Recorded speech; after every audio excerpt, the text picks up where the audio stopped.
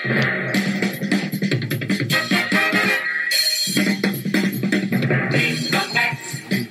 the Mets. Step right up and greet the Mets. Bring your kitties, bring your wife. Guaranteed to have the time of your life because the Mets are really sucking that ball. Hit those home runs over the wall.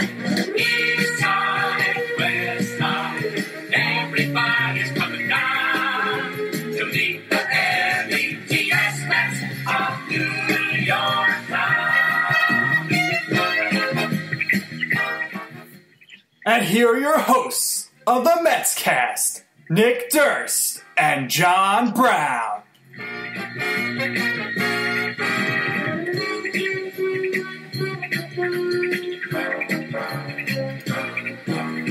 East side, west side, everybody's coming down.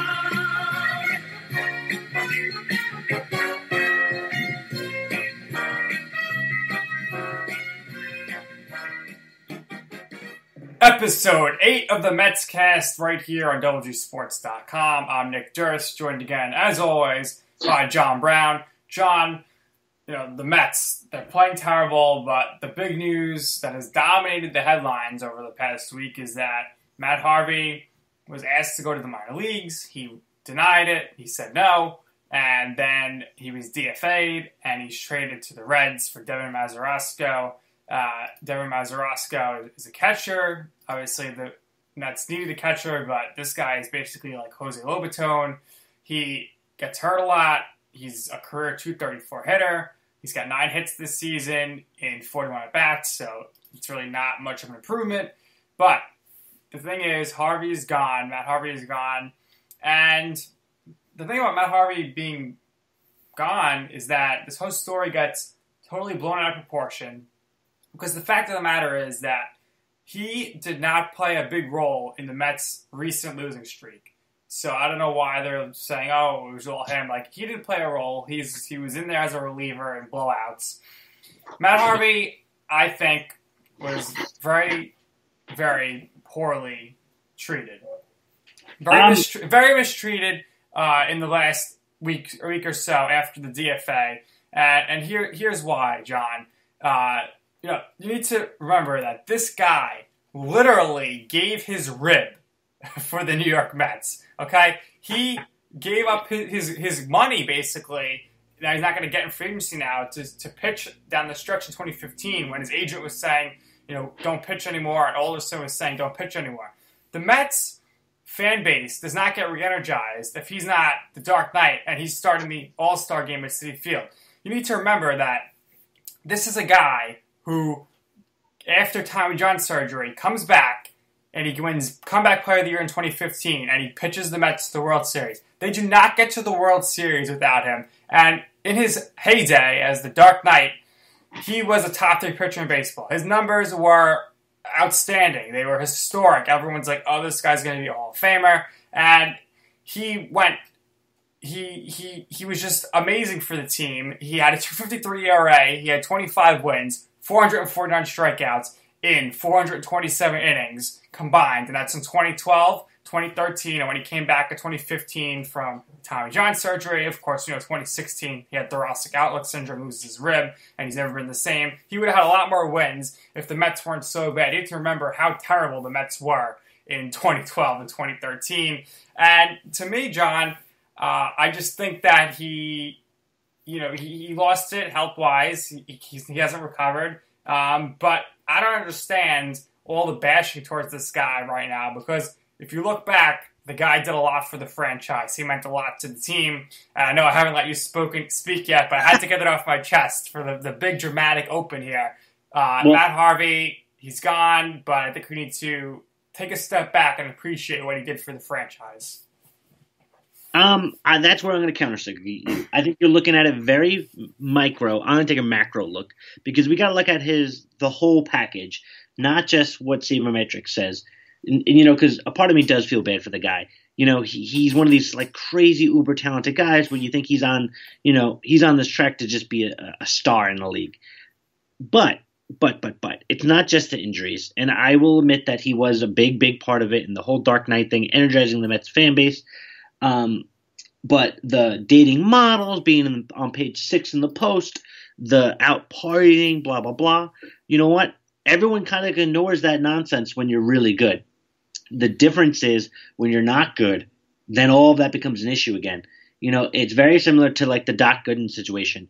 When Doc Gooden was smoking crack, but he was winning 24 games a year, no one cared. They poo-pooed it. Hey, we'll get you some help, or we won't. Matt Harvey was not doing drugs, okay? And the thing about Matt Harvey is he was so good that the spotlight was always on him. Look at the New York Giants, for example, Odell Beckham Jr. This guy cannot go to his mailbox without it being on the back pages of the newspaper or on TMZ. Yeah. That's because it's New York. If Matt Harvey was doing all this in Cincinnati all these years, his new team, it wouldn't be an issue. You'd never hear about this. I know I get your point about if you're good, nobody cares. Because look, Derek Jeter, the biggest womanizer in the history of baseball, he was out always doing all these crazy things, but nobody seemed to care because he was good. And that's why I don't understand the hate over Harvey doing this, because other players in other sports do this all the time. And the only reason you're noticing now is because he was injured and he's physically not the same, and he hasn't performed well this season and last season. This is where I think, I would agree with you to the extent right here. Harvey was getting suspended for missing games, for like sleeping through a game or something like that. That's a baseball, because it is a team sport, unlike some of these other sports. And it's one of the things that Derek Jeter was always a great clubhouse guy. That, for all, him dating Mariah Carey, whatever, it didn't matter. Because not only was he playing great on the field, but he was also a great clubhouse guy. When you get a guy who has an attitude like Matt Harvey, he's giving people the finger, he's refusing to talk to the press, he's sitting courtside at the Knicks, he's at the Ranger games. So, the New York media is a problem, but, he loved it. He was a diva. He got himself all involved in it. The problem when it comes to me is the other stuff. I don't know if you remember, but like a week before he got released, it was when we were out playing the Padres. He was out in LA one night partying, and all the media people were talking about it. Like, listen, partying on a Tuesday night's not that big of a deal if you're playing well, but I think it compacts of you're not playing well.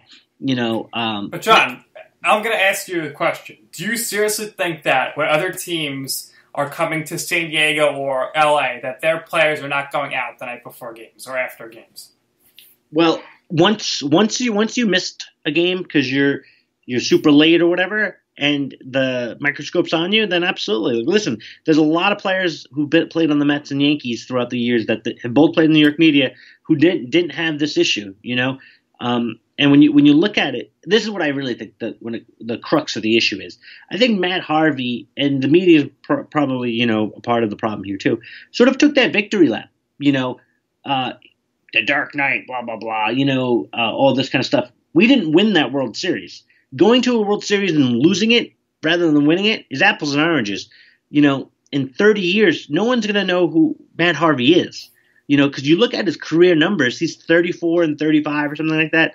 It's not, he wasn't winning, Cy Youngs left and right. He wasn't Doc Gooding. He was very, very good, but he wasn't Doc.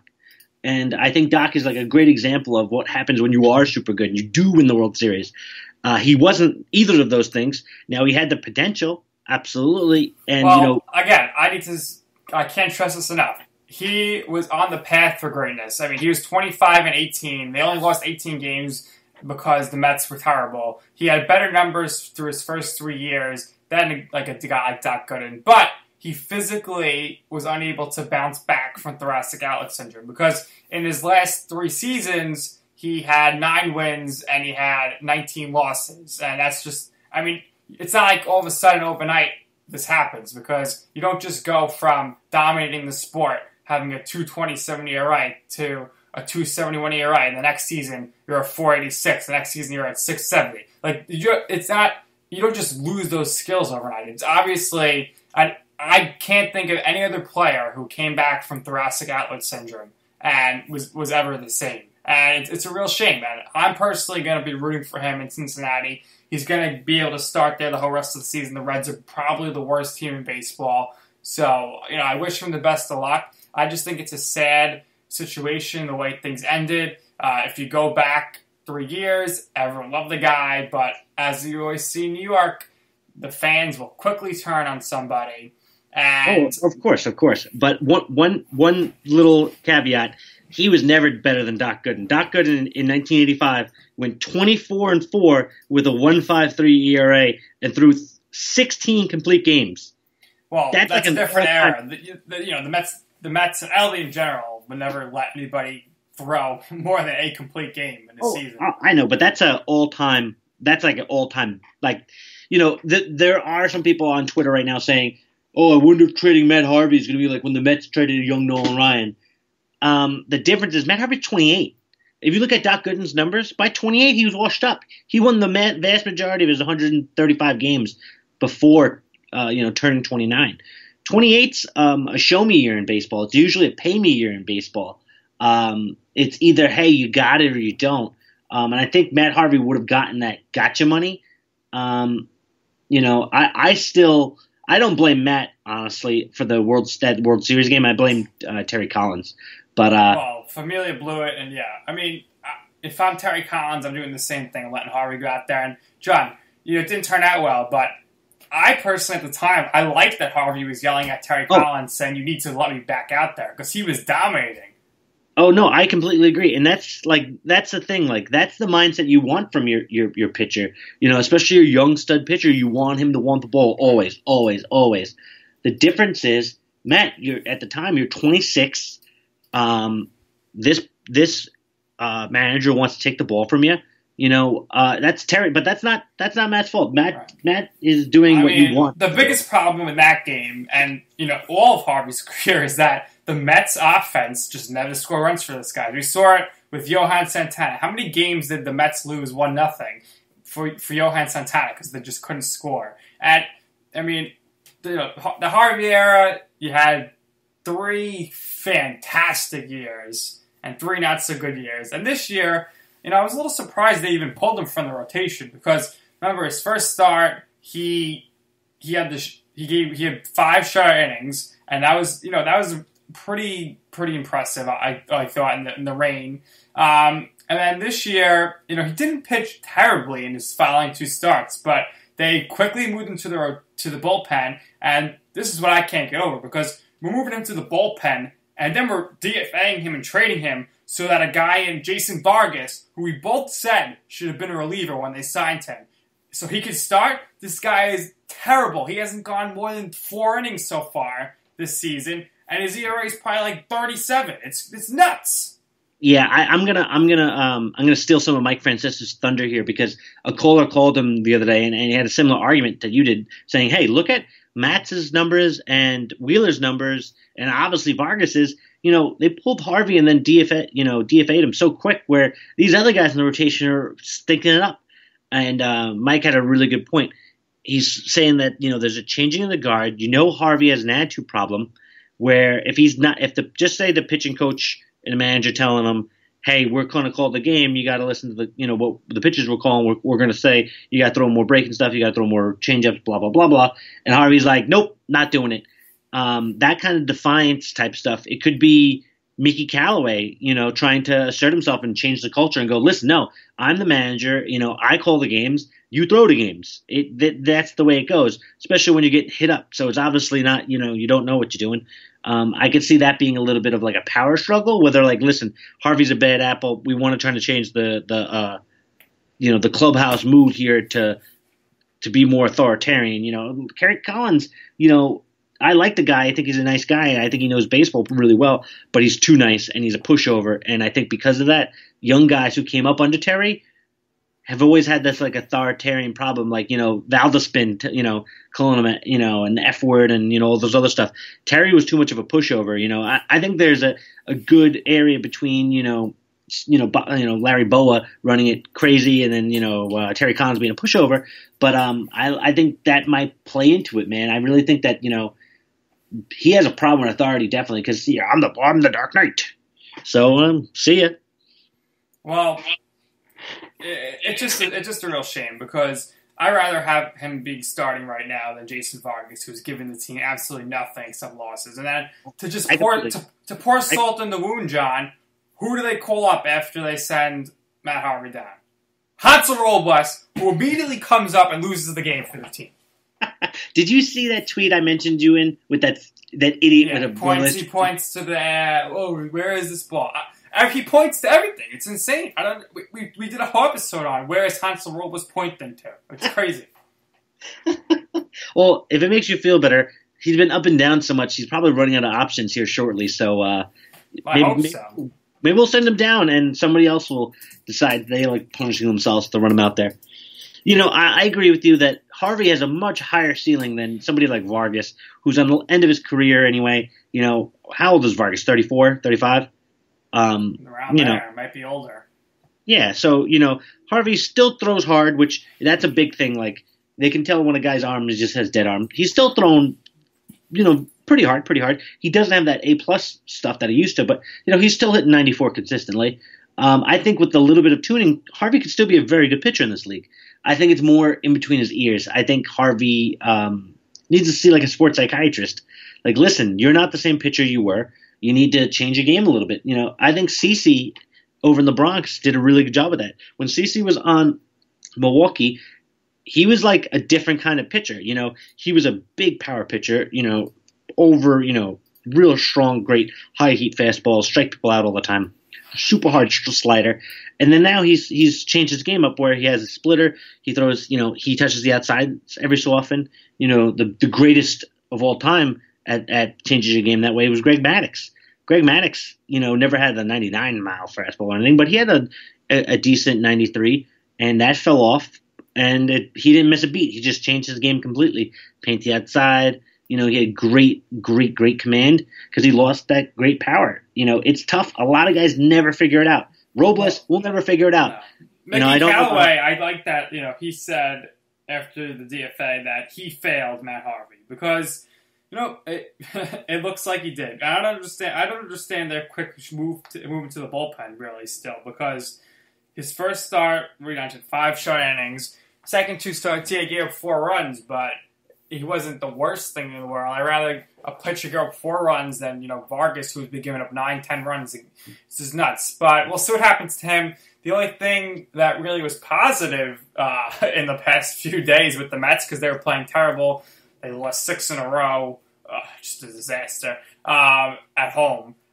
So the only thing, John, would be that your fellow Irishman, P.J. Conlon, made his major league debut. He looked good, I think.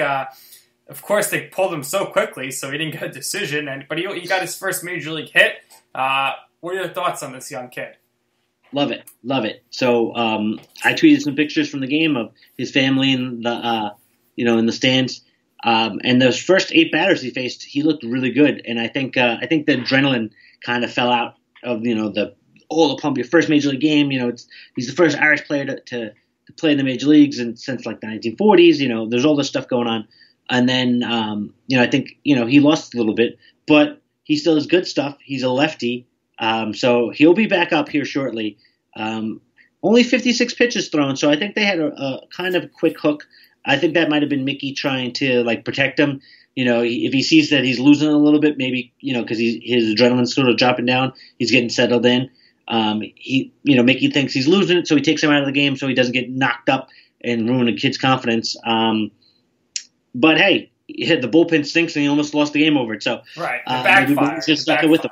A little background on me with PJ Conlon, and obviously John said he tweeted, so make sure you check out John on Twitter, @S_sports, and me on Twitter, Nick_Durst. I used to work for the Brooklyn Cyclones, hosting their weekly love show.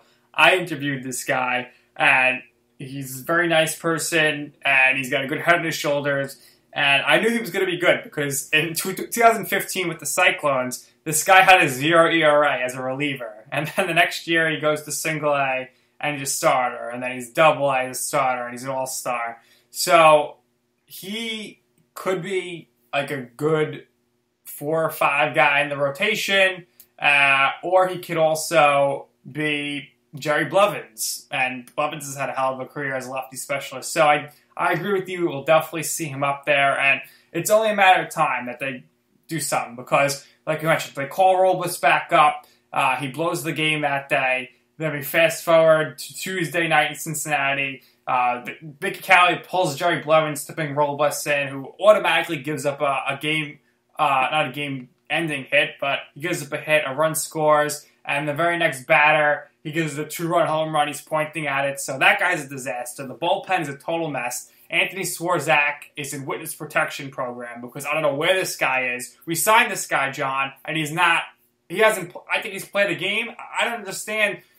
Sandy Alderson is so bad at signing pitchers in the offseason. It's crazy, and I don't think this guy deserves to have a job much longer. And just to put things in full perspective here and wrap it up in a circle, if Matt Harvey wasn't good in 2013 and 12, there's no way Sandy Alderson was still going to be the GM at this point because he sold the Will Pons on the fan base on. We got Harvey. Well, wait till you see Wheeler. Wait till you see the other guys in the rotation. Wait till you see Montero. And it just saved his ass. But he doesn't know what he's doing when it comes to pitching. Yeah, wait till Mejia comes up. Him and Familia. Hey, so that's it. Now we come full circle. Now we blame Harvey for keeping Sandy here. Thanks, Harvey. All right, so Sandy Alderson, he's got to go. Just like Matt Harvey has gone. He's been shipped out of town to the Reds. Hopefully it works out for him. Hopefully Vargas could turn it around. But hopefully PJ Conlon is a future Major League star. And in case you guys didn't know, John is Irish. So anything Irish, John, you support, right? No, that's not true. Not anything, but a lot of them. All right. That's going to do it for episode 8 of the MetsCast. 8 is great, but I would have to say all of our episodes are pretty great as well. So that's going to do it. Who knows what's going to happen between now and the next MetsCast. But what we can do is hope for the best. Hopefully no more injuries. DeGrom, they say, is coming back for his next start. We'll see, though. So let's go Mets.